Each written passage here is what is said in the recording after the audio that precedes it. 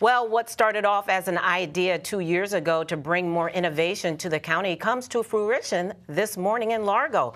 Prince George's Community College officially opens its new Innovation Hub. The space is designed for business owners to collaborate with the campus community to help solve problems and create new ideas.